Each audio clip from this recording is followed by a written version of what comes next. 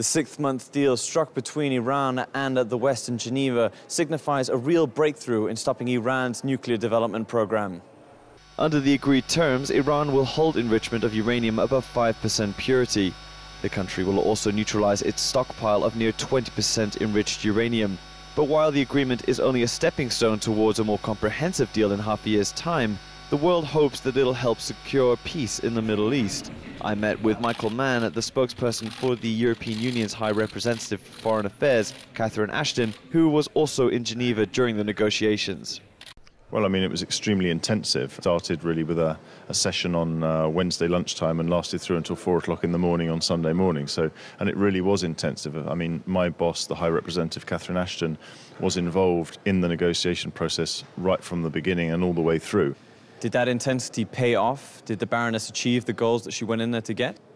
Yes, I mean, what we had in hand was the chance for the first time to reach an agreement with Iran after more than a decade of unsuccessful discussions. We have reached a first step agreement, an initial agreement, which is the first time Iran in more than a decade has agreed to suspend its nuclear program. And of course, we now also have a framework for the final comprehensive agreement that is supposed to be negotiated after the next 6 months. So I would say it's an enormous success. And do you feel that another deal can be reached in 6 months' time? Yeah, I mean, it's going to be tough, of course, but we wouldn't go into it if we weren't confident we could get a result.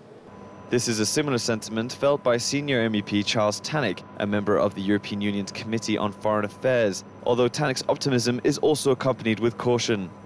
We must give peace and diplomacy a chance. It's not a matter of trusting the Iranians. I know that deep down they've always wanted to have a nuclear weapon. We have managed to frustrate them in that by very, very strong smart sanctions. It's an example of EU common foreign security policy sanctions working well. The negotiations have been heralded as a success. However, both sides are using the word retractable in their victory speeches. Does that not negate the deal?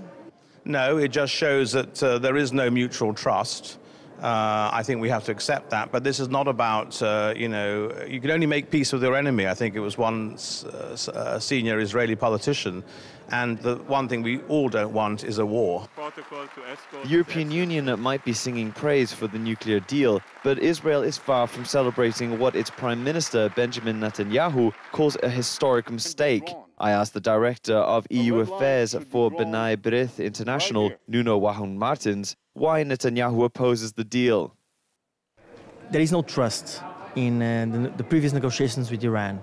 And despite the fact that the Iranian president changed, the regime is still led by the religious council.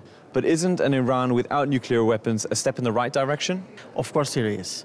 If it will be different, like before 1979, there was a deal between Israel and between the Shah government. The question is today, we cannot trust them, and the Western countries could not do this right now. Most of the world will hail these negotiations as proof that diplomacy still can work on the world stage. However, that is a notion that will be tested in 6 months' time once again. But until then, politicians will hope that Iran's intentions are true, rather than playing a sinister game that Israel fears so much. This is Bjarke Smith-Meyer for JN1 at the European Parliament in Brussels.